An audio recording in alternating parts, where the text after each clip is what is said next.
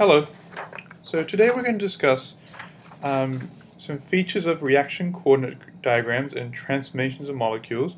In particular, we'll be focusing on intermediate versus transition states. It's part of our series on challenging concepts in organic chemistry.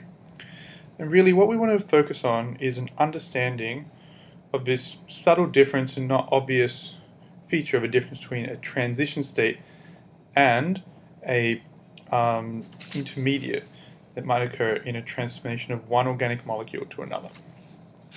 So all molecular transformations go through transition states. Not all molecular transformations goes through intermediates. We're going to discuss perhaps why this is a challenging difference.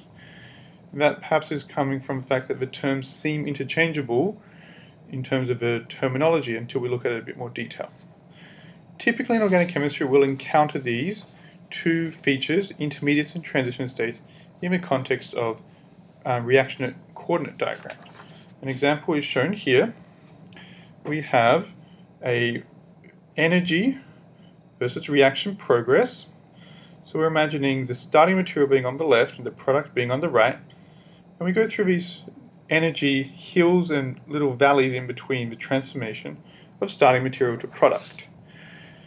But what's the difference between the intermediate and the transition state?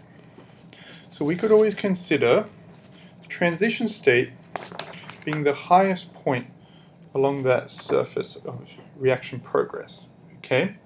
So any of the high points, any of the mountains, we would have a transition state. And these are essentially the point between one molecule and another, and it's right at the edge between where the two compounds are transforming between each other. All reactions progress through a transition state, some sort of intermediate state between starting material and product.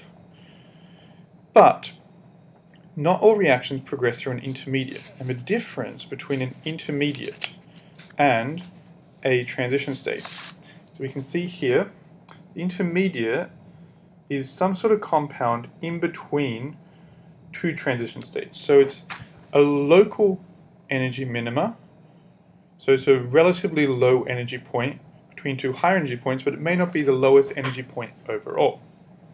So with that in mind, we can always think of a transition state a little bit like a high energy point, sort of the top of a mountain. So an analogy we make in class is it's like in Greek mythology, the parable of Sisyphus, who was this bad guy whose punishment was to push a rock up a hill forever. So like a transition state, as soon as a rock gets to the top of the hill, it rolls back down to either starting material, product, or intermediate. An intermediate is a relatively stable compound, relatively stable molecule. In principle, you can isolate an intermediate. It is impossible to isolate a transition state because as soon as a molecule or set of molecules reaches a transition state, it will almost instantly transform, go over the hill into either starting material or the product.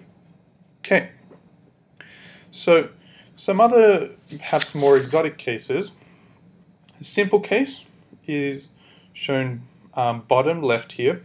It shows a transformation that proceeds, as always, through a transition state, but it only involves starting material and product. It's intermediate free, but it always has a transition state. And another extreme example, maybe the bottom right structure drawn here. There is an intermediate. It's very, very low in the actual difference between the transition state peaks and intermediate, but there still is a local energy minimum, which is intermediate there.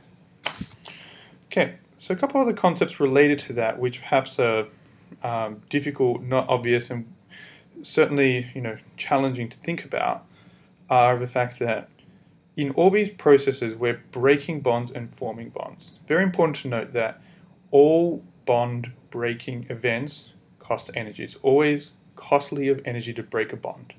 And the reason for that would be that if you did not have a bond, it would cost you no energy. If a bond didn't cost you energy to break it, then it would not form in the first place.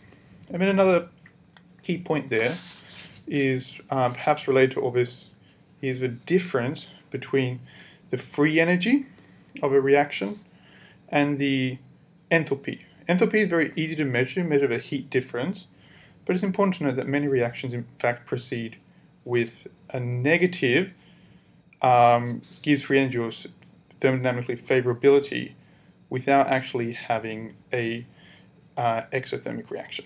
Okay, thank you.